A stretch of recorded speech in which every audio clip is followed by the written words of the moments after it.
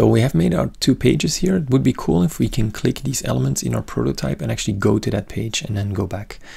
So to do that, we're going to do it in using our prototype mode.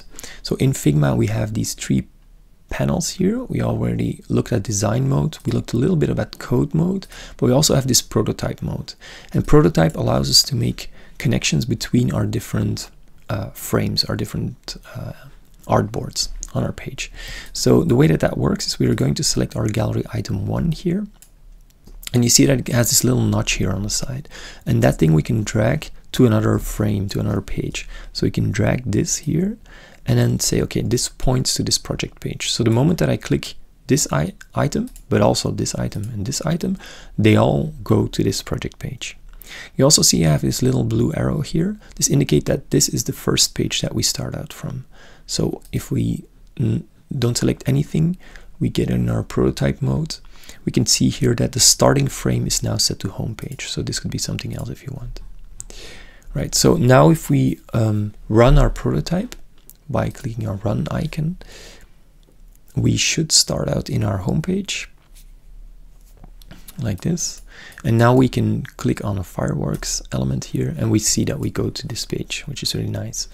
However, there's no way to go back, right? Because we didn't have any buttons. Now there's a way to do it in Figma like this, but there's no way to actually go back here. So in the next video, I want to show you hamburger menus, but now let's say that clicking the header here or the title of the header always brings us back to the home page.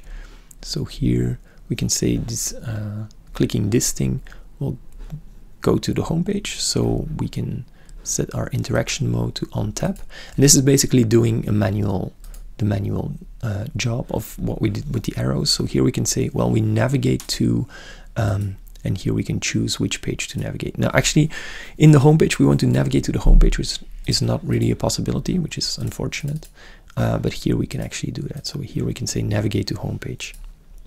So now we have a flow of the whole page. So now if we click preview and we are on the home page, we can click an item in the gallery, and then clicking our header brings us back, right? So that's our basic flow of our page.